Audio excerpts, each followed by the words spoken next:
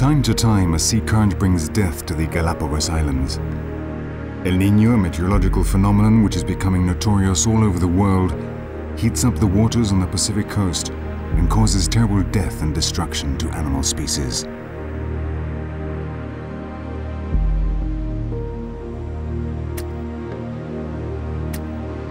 But Galapagos is not dying.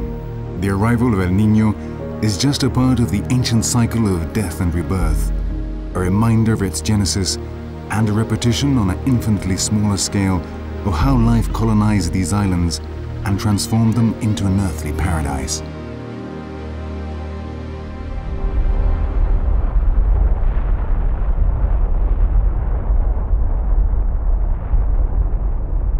A fissure in the Earth's crust. The boiling, burning material from the center of the Earth bubbles up to the surface.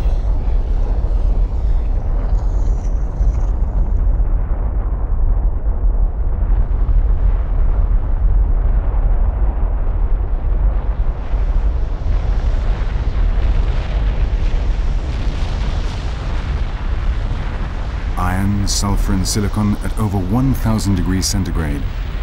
Something like this must have been the origin of the Galapagos Islands, but with one difference. The birth of the Galapagos Islands occurred underwater.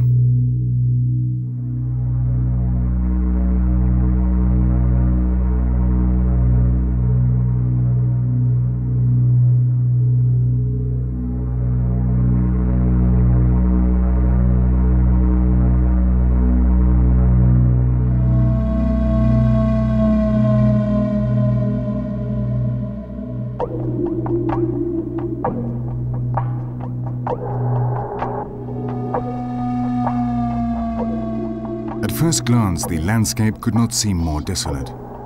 A handful of burnt-out islets, almost 1,000 kilometers away from the nearest coast.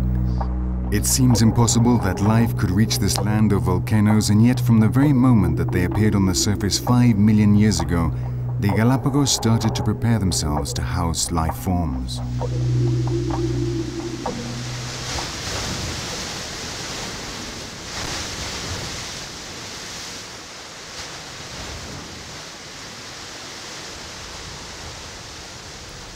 Erosion. This was probably the first step. Winds and water currents broke up the volcanic rock in a gradual process in which enough level of soil was formed for a seed to germinate. The wind and the water joined forces in this job. Not only did they erode the rock and so create soil, but they also brought real specialists from the continent that accelerated the process. Algae and lichens split up the rock, forming sediments and eventually soil. Then the chain became unstoppable.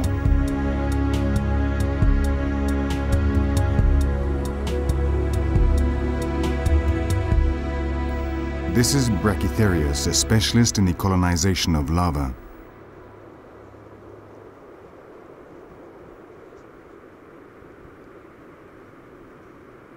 It hardly needs soil to survive, but its little roots work on the lava by fragmenting it in such a way that a path is cleared for more complex plants. But how did the Brachytherius seed reach this lava? And an even more difficult question to answer: how did animal life get here?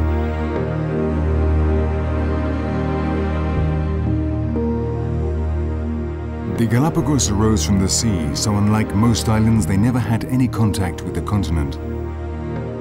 All the living creatures that inhabit these islands had to cross 1,000 kilometers of sea without fresh water and exposed to the equatorial sun to reach these new desert islands.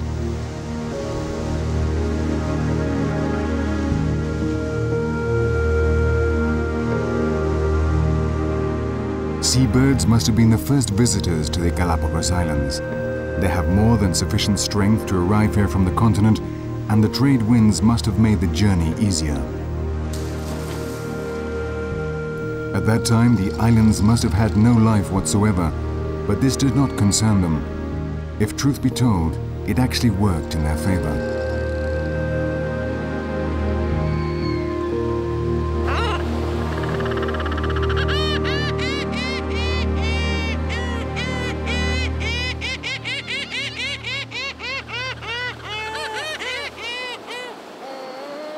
Frigate birds, seagulls and gannets, like so many other seabirds, found their food in the sea and used the barren volcanic rocks as stopover points where they could get their strength back. But as there were no enemies or predators from which to protect themselves, it was also a wonderful place to hatch their eggs, especially for those species that lay their eggs on the ground without even bothering to make a nest.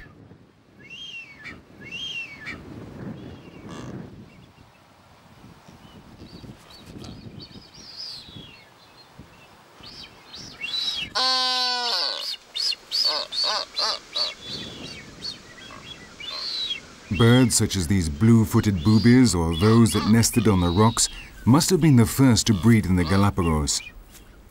In the beginning there were no trees, so birds that made their nests in branches had to wait until the vegetation became more complex. A process to which the birds themselves contributed by bringing seeds that had stuck to their feathers or legs, or in greater quantities in their stomachs, from which they ejected them in their feces.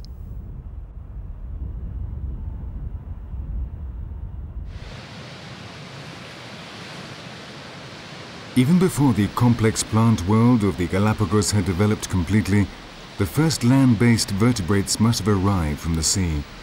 Pieces of wood, pieces of continental vegetation, or hollow light trunks became floating islands on which some animals managed to cross the sea from the continental coasts.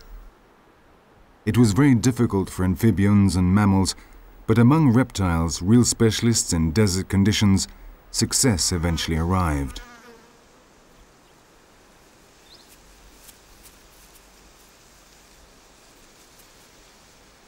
Land iguanas could well have arrived sailing on floating logs. This must have been the case at first, although they only managed to colonize the Galapagos when plant life provided them with a source of food.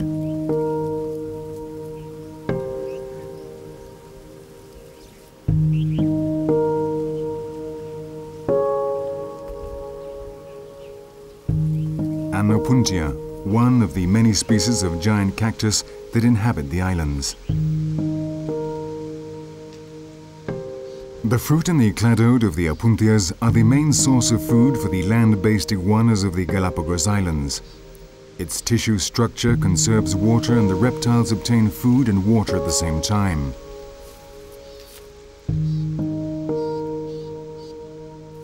The fruit contains the seeds, which are protected by sharp spines, but the iguana's scaly mouth is designed to conquer these defenses. And in the long term, the cactus also benefits. As a payment for the food, the iguanas excrete the Opuntia seeds on their travels around the islands, and so the giant cacti gradually colonize new territories.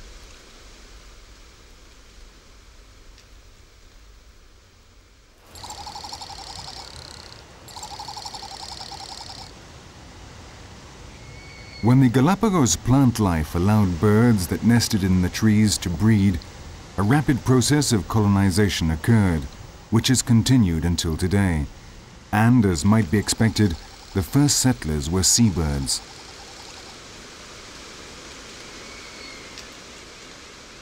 A colony of frigate bird young. Few birds make such spectacular efforts to find a mate. In what will be the nest, the males make their gullet sacs swell up to attract the female's attention. This process involves an enormous use of energy, but the effort is worthwhile. The female frigate birds only hatch every 2 years, and they only lay 1 egg, which makes them more demanding when it comes to choosing a mate.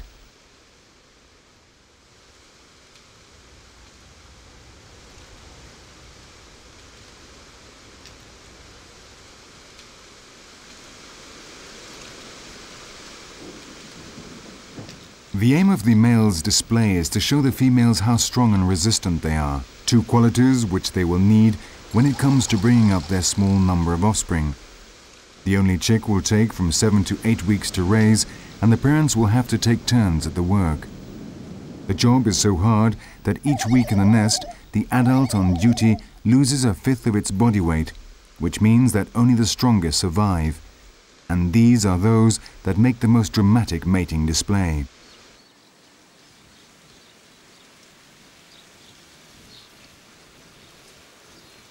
The blue-footed boobies are much more prolific. The nest is little more than a clearing in the sand in which they will lay 2 or 3 eggs. Incubation on the ground has its disadvantages. Heat without any protection in the shade is terrible and may be dangerous. But the boobies have learned some tricks to make the stifling heat more bearable. The so-called gular ventilation is one of these tricks. A quick movement of the folds of the skin under their beaks generates a current of air that evaporates humidity and cools them down. Also, the self-sacrificing parents know how to make use of currents of fresh air. When the wind gets up, they position their bodies so that when they fluff out their feathers, the breeze cools their backs.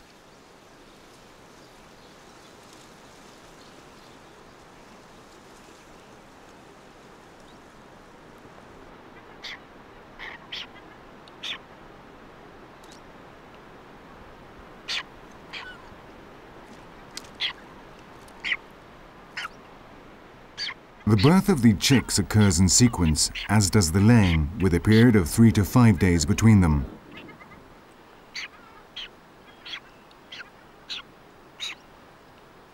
This has a terrible but practical purpose.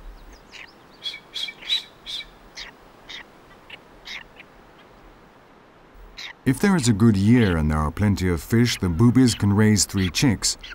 But if there is a food shortage, the largest chick will receive all the food and the others will gradually die off according to their size. A dramatic way of ensuring the survival of the greatest possible number of offspring.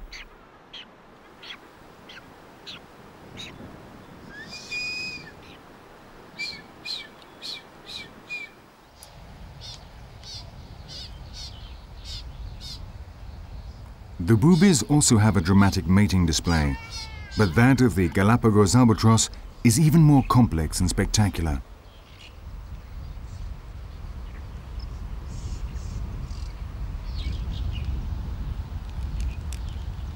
At 4 or 5 years of age, the albatrosses return to the island Hispaniola to find a mate. These birds can live for 50 years and they mate for life, so the choice of a partner is a crucial time for them. Courting is governed by a very complex ritual that seems to combine dance steps with occasional fencing contests.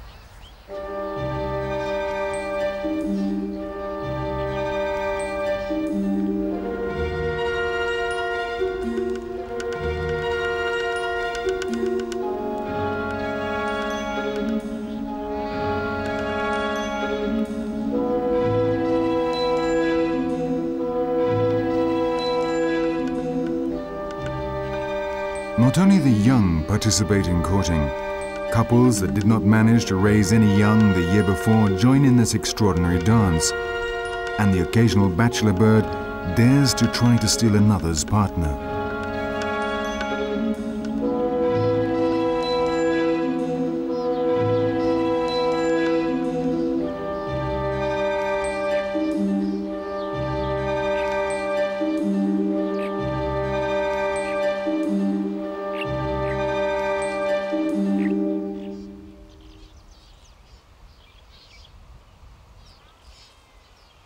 After finding a mate, the albatrosses return to the same place year after year to reproduce, and, as in the case of the boobies, lay their eggs on the ground. Incubation lasts for 2 months, and both adults take turns. In Galapagos, there can be no room for error when caring for an egg.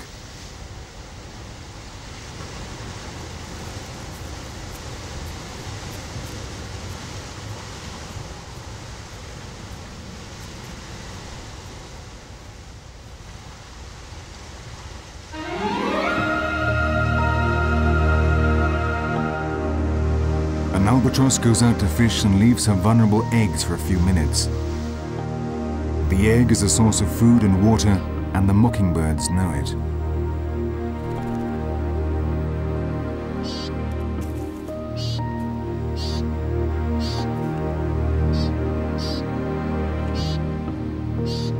Once the eggshell is broken, the larva lizards take advantage of the occasion.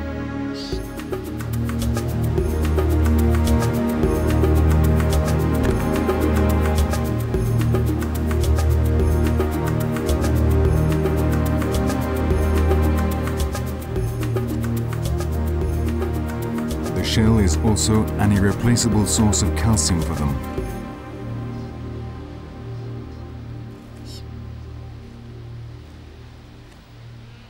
However, in spite of the apparent tragedy, everything forms part of an overall balance. The mockingbirds have also hatched, and their chick will benefit from the energy-filled albatross egg.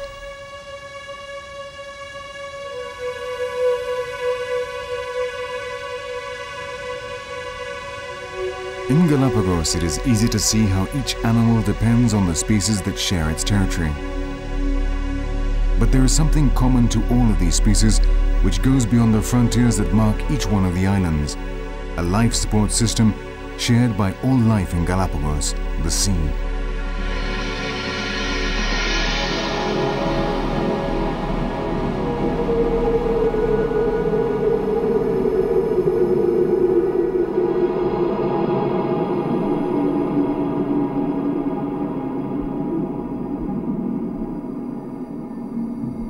Under the waters that bathe the Galapagos archipelago, there are an infinite number of habitats brimming over with life.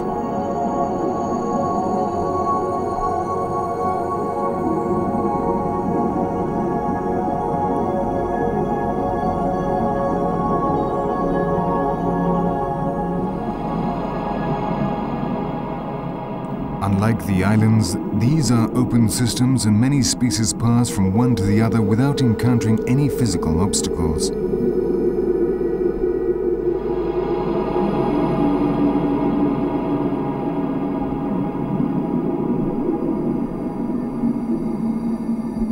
This natural wealth is due to the particular conditions of the Pacific Ocean in the Galapagos area, where the trade winds and the ocean currents combine to create an annual cycle with slight variations.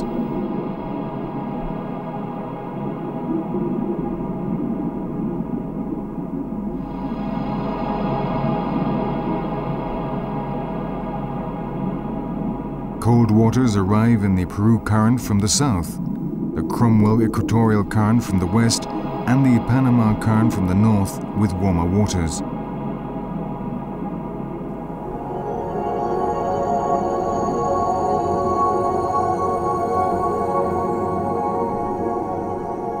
The first penguins must have arrived by sea from the frozen waters of Argentina and Chile. The Galapagos penguins descended from those penguins of Humboldt and Magellan. This is the only one of the 18 species of penguins that appears north of the equator and nests only in the tropics.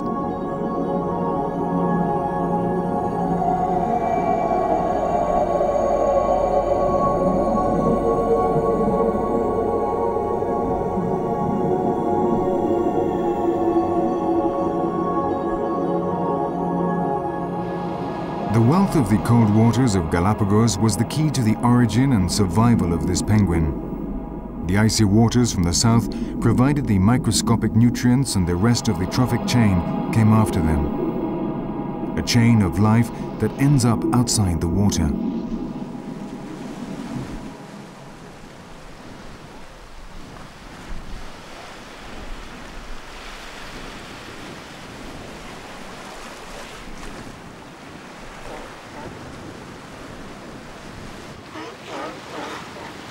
Sea lions are the most common mammals in the Galapagos Islands.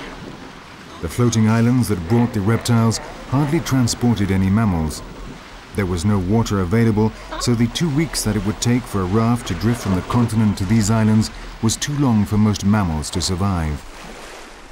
But the sea lions did not come in rafts, they swam.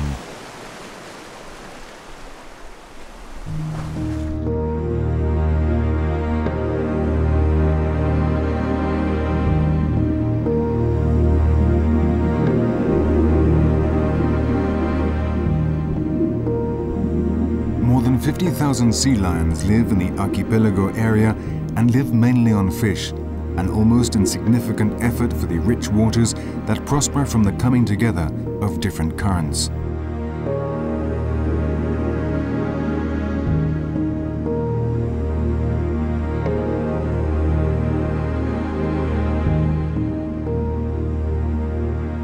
There are two species in the Galapagos. One, the fur seal, came with the cold waters of the south, the same waters that brought the penguin. It is the smaller of the two and is related to the fur seals that still inhabit the waters and coasts of Argentina and Chile. But its close relative, the Galapagos sea lion, is more numerous. The first members of this species must have come from the northern hemisphere, from the coastal waters of California. And in keeping with their origins, it is not uncommon to find them enjoying a day's surfing.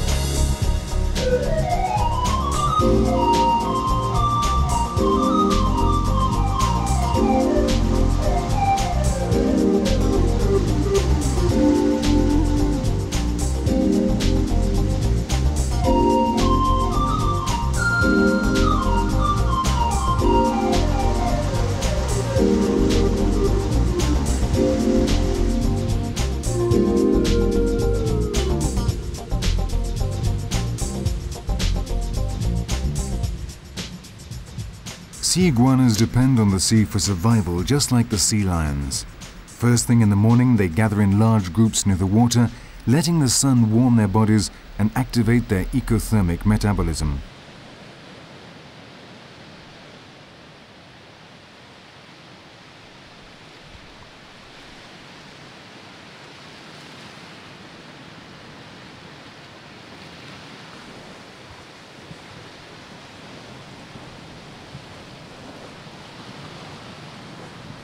When their temperature has risen sufficiently, the sea iguanas go to the breaker areas or the intertidal area in search of the algae on which they feed.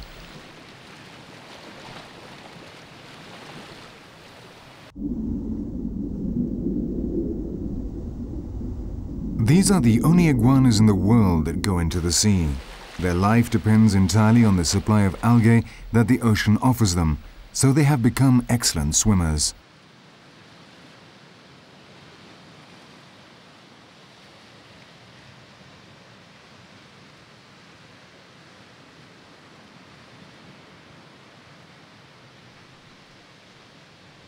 The sea iguanas feed on the algae on the shores while they can, but if these start to run out, they enter the water and dive down to the bottom of the sea, propelled by the powerful muscles in their flat tails.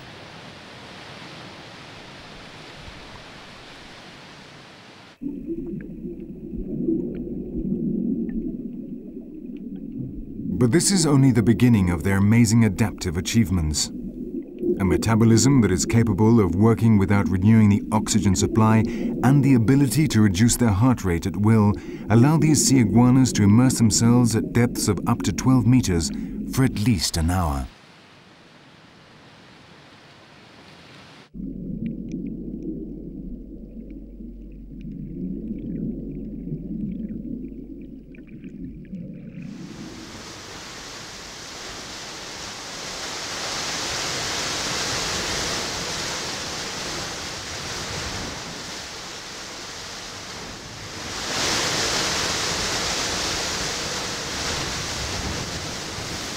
On many occasions, the most succulent, leafy algae are to be found in the breaker area.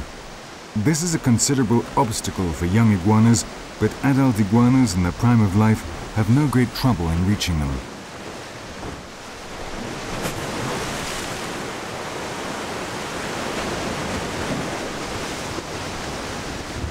Sharp claws capable of withstanding the beating of the waves manage to keep them between the breakers and let them reach the algae successfully.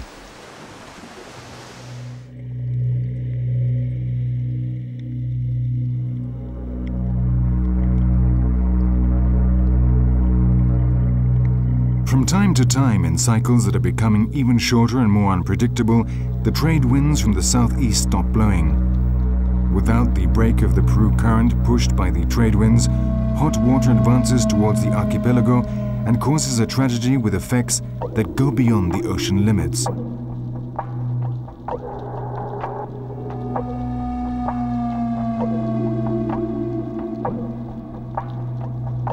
The rise in the water temperature causes an impoverishment of the marine ecosystem because the nutrients that arrived with the cold waters from the south disappear. The fish leave, and as a result of all this, death and starvation reign over all the Galapagos.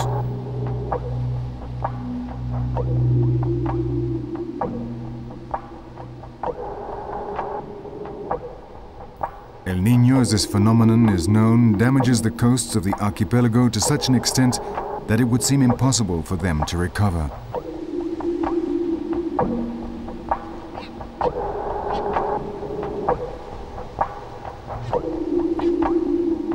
But if the Galapagos have shown us something, it is that their power to shelter life has no bounds.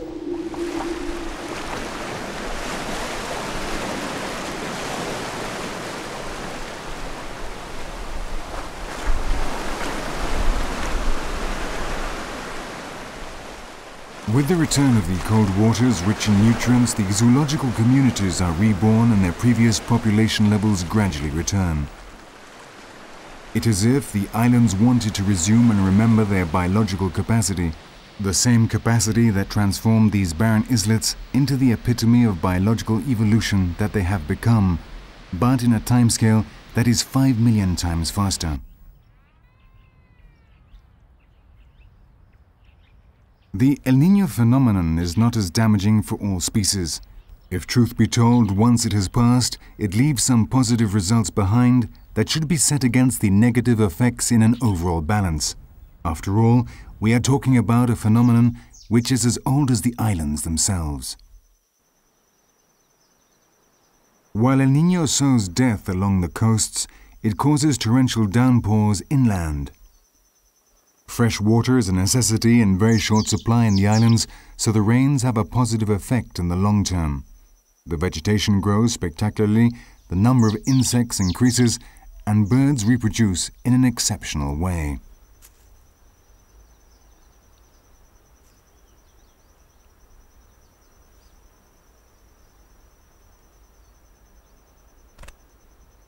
Just as the years of drought created terrible pressure on the natural selection of living creatures inland, the El Niño years do so on the coastal species.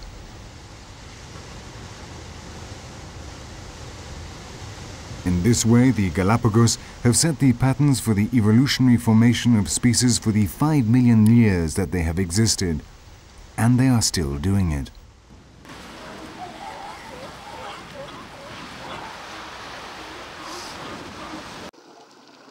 The islands are isolated from each other and from the continent, and this has turned Galapagos into a natural laboratory that is unique in the world.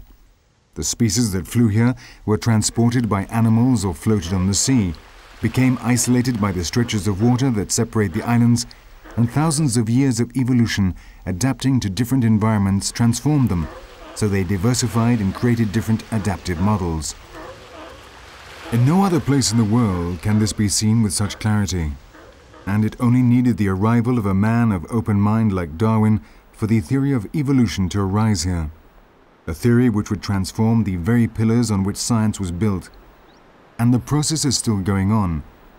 A strange paradox if we bear in mind that Darwin originally intended to confirm with his voyage the fixed truth of the book of Genesis from the Bible.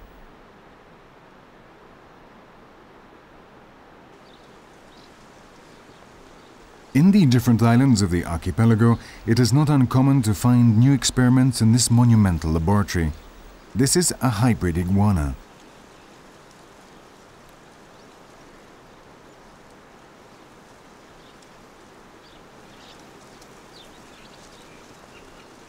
Its father is a sea iguana and its mother is a land iguana. There are only 2 in the whole world. Perhaps the prototype may work because its range of foodstuffs is wider than that of each of its parents, and its hybrid physiology means it can operate both on land and in the sea. But, as with so many other hybrids, this experiment is sterile. To reach new species, a gradual evolution over thousands of years is necessary, in which the environment shapes the physiological changes out of pure natural pressure. The Galapagos cormorant is a good example.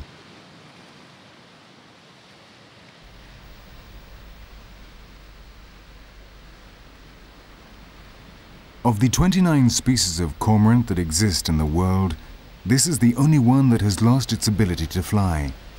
Here in the solitude of the archipelago, where there are no predators to escape from and the water offers a plentiful supply of food on the shore, flight is unnecessary for these cormorants. Or at least not as necessary as the ability to swim to catch fish. So the cormorants that could swim the best ate more and raised more chicks. The result was the flightless Galapagos cormorant, a cormorant whose wings slowly withered in order to acquire a more hydrodynamic body, to the extent that they also lost the keel of the sternum, the place where the powerful muscles necessary for flight come together.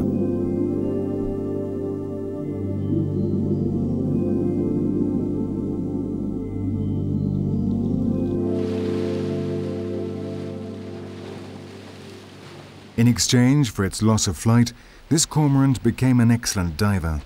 While hunting, it rarely strays more than 100 meters from the coast and has no enemies on land, so it does not miss flying.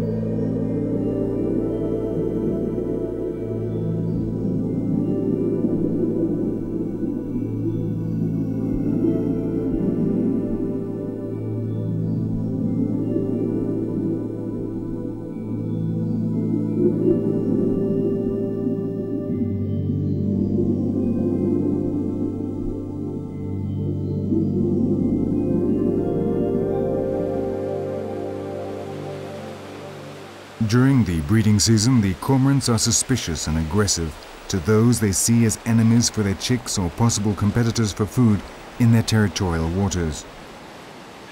In spite of their difference in size, the bird's bad humor seems to persuade this sea lion that it would be better to prowl on any other species of coast.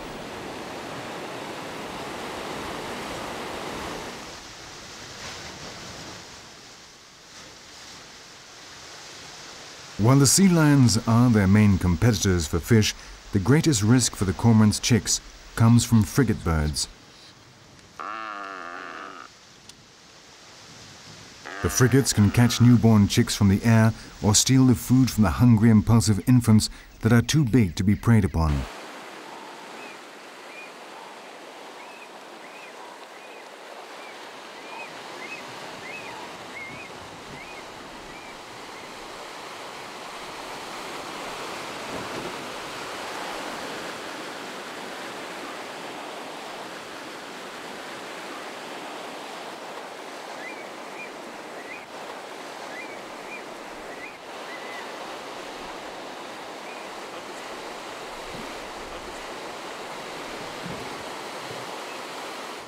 Life in the sea or on islands where fresh water is short makes salt accumulation a problem.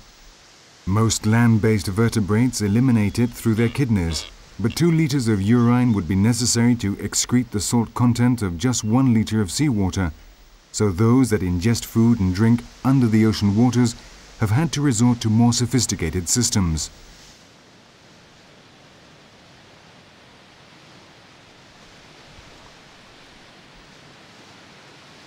These flightless cormorants are getting rid of excess salt. They have special glands above their eyes that secrete a saline solution with a concentration of 5%. To prevent this secretion from falling into their eyes, they have a special duct which takes the drops to the tip of their beak, from which they fall in a constant drip.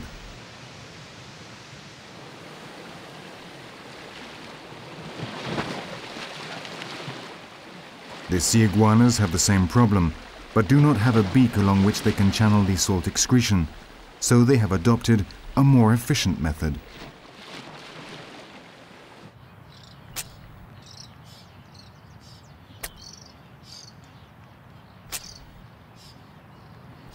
Their desalinating glands are the most effective of all reptiles. Like the cormorants, they are located above their eyes, but instead of the duct connecting with the beak, in iguanas it connects with the nasal orifices through which it ejects the salt by sneezing from time to time.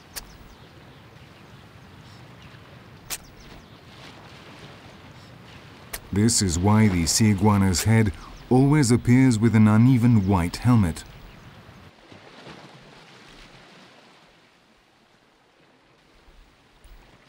The sayapa crabs also suffer from a diet with excess salt, which they have to eliminate.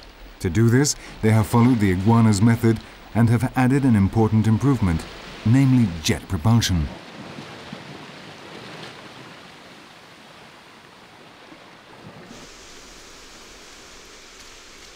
Salt is a double problem for the frigate birds. Not only must they excrete it like other seabirds, they must also get it out of their feathers. The frigate birds do not plunge themselves into the seawater. Only their beaks touch the water when they are fishing or when they steal what other birds have caught. The reason lies in the feathers themselves. The gland with which birds grease their feathers is very small in frigate birds, so if they landed on the sea, they would be soaked quickly and they would drown. But as they are constantly splashed with seawater, the frigate birds end up having to eliminate the salt deposited on their feathers. They do this by having a bath in fresh water.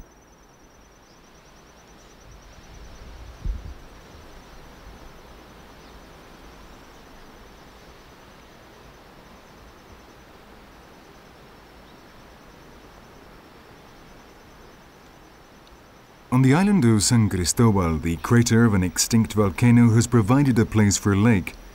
The frigate birds come here to desalinate, but they try not to immerse themselves completely in the water, and if they do, they have only a few seconds before their badly greased feathers are soaked and become too heavy for them to fly.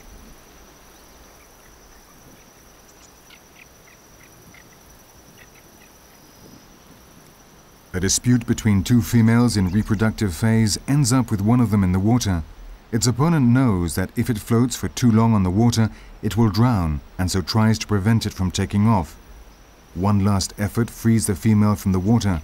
For frigate birds, desalination can be a risky business.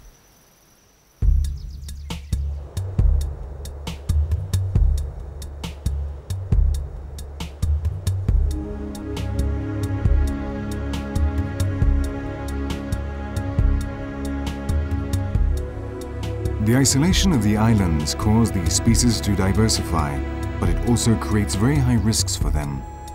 The arrival of new settlers adapted to the brutal natural competition on the continent may bring about dramatic changes within the fragile ecology of the Galapagos. These new introductions occurred on such a sporadic basis that they were absorbed over thousands of years. But the arrival of man changed the most important factor in this complex equation: time.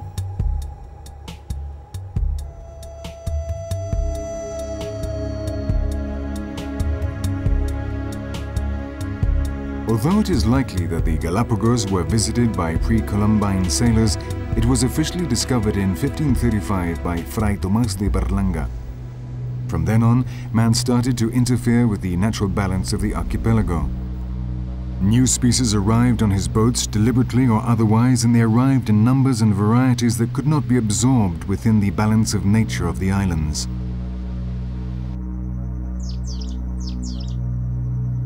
The new species were more aggressive and gradually started taking control of the niche dug out by the species native to the islands.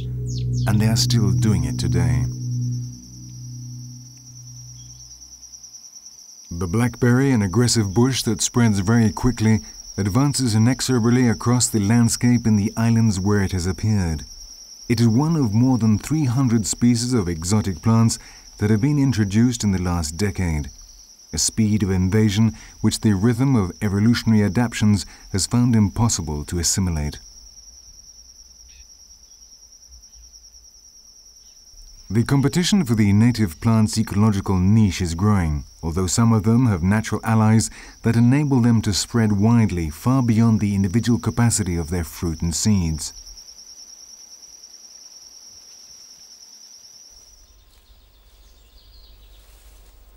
This is the manzanillo. The sap from this tree is so poisonous that contact with it can produce very painful ulceration on the skin.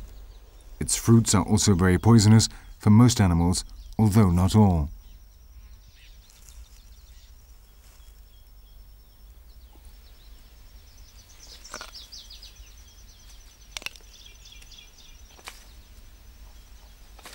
The so-called Galapagos, the giant turtles of the archipelago, eat these small fruits of the manzanillo without any trouble.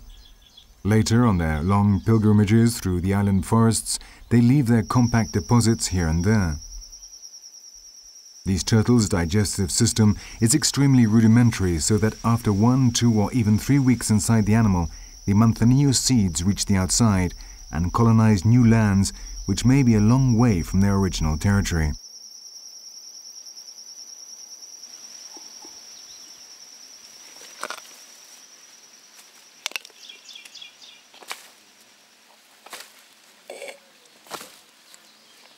The giant turtles of the Galapagos are very resistant to drought. Their metabolism allows them to obtain water from stores of fat and from the plants they eat on their slow journeys.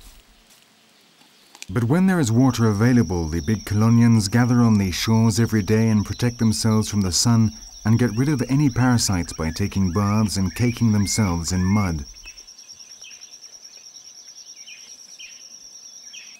This male, weighing over 200 kilos, cools off by staying still in the pond. It seems prepared to stay there until the sun and the heat go down, but things are going to take an unexpected turn.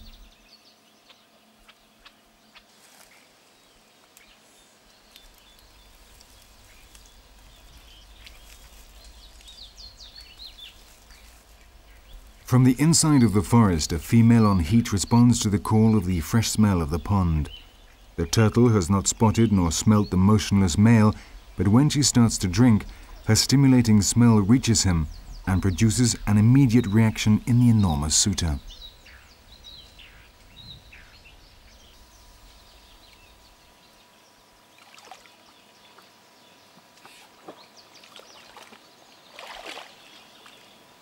The turtles mate in a very impolite way.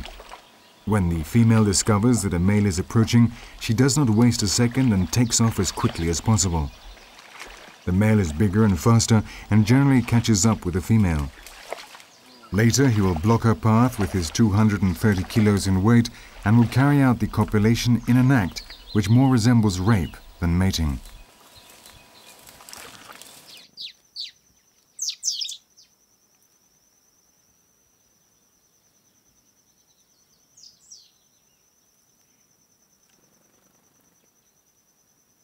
In spite of its perfect adaptation to the environment and its great longevity, some turtles are said to be 200 years old, the giant Galapagos turtles have suffered an alarming decline in population levels, and their amazing capacity to withstand a lack of water and food is partly to blame.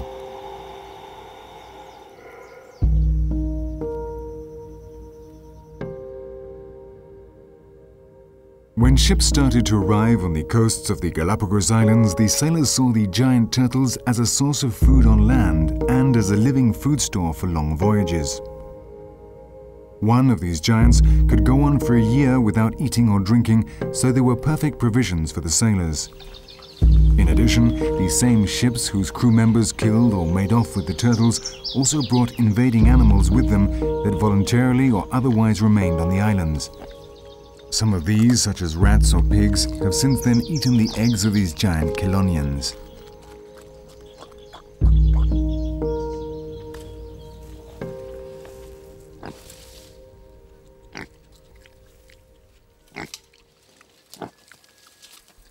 The result was that of the 14 races or subspecies which had been noted in the islands, only 10 have survived until today. Well, if you count Loni Jorge.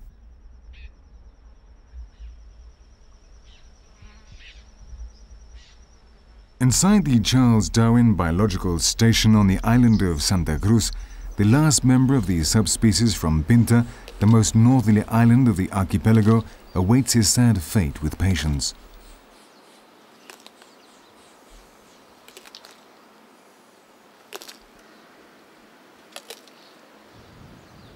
despite attempts to cross him with other similar subspecies, Jorge has rejected all the females. A reward of $10,000 has been offered for a Pinta female, but no zoo has been able to find one among its animals. In 1981, turtle excrement were found on Pinta, offering a ray of hope to this last example of a biological prototype that took millions of years to finish. Maybe Jorge has still got a chance to find a mate before he dies.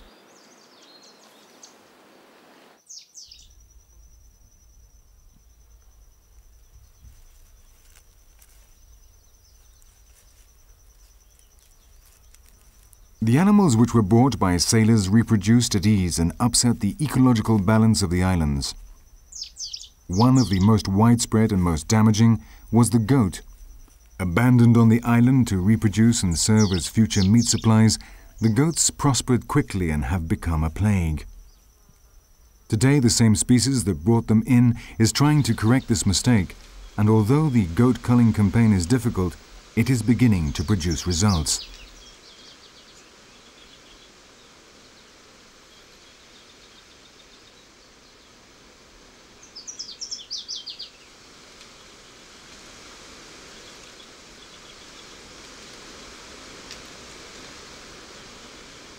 The controlled hunting of goats is permitted by the Galapagos National Park Services Department, who enlist the services of hunters. The hunters use firearms or, as in this case, surround the goats near the coast, and once they are tired, catch them and slaughter them.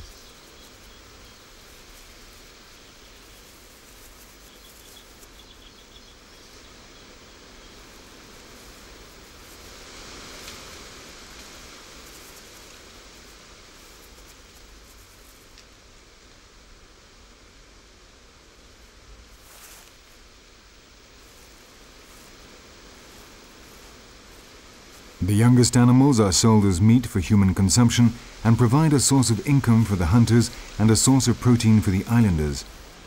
But many old males are killed and abandoned so that the local buzzards may feed on their meat, so that in the end the goats do offer some benefits to the local fauna.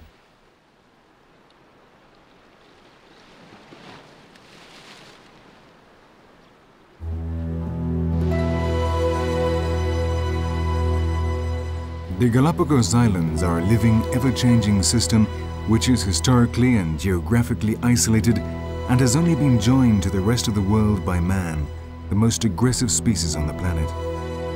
From a strictly ecological point of view, we are just another species, and our appearance in Galapagos and the avalanche of immediate consequences would therefore not be more important than other episodes in the long process of adaptations to new events that the islands have experienced since their origins. But our species is not just another of those that arrived and will continue to arrive at the Galapagos in a natural way. We are the most aggressive, but we also have the knowledge and the sensitivity that enables us to conserve this strange paradise where we can study the mechanisms of the origins of life and the development brought on by the struggle for survival, a complex and intricate game in which our species is also immersed.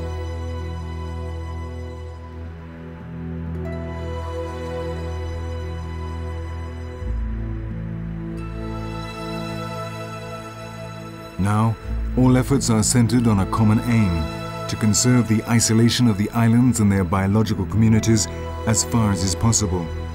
Only in this way can the intricate mechanism of natural selection be studied. And only in this way will the prototypes be preserved, those endemic species that arose after thousands of years of adaptive pressure on the different habitats of the Galapagos Islands.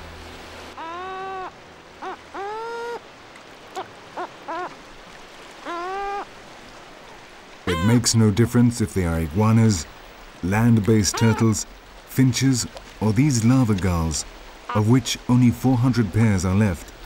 All of them are fragile gears in the hermetic mechanism of the Galapagos. All of them are equally important, equally necessary.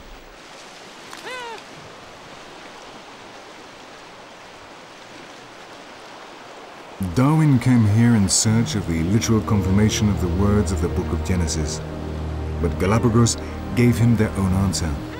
A view of life that would change our conception of the origin of species forever, and which would make him right.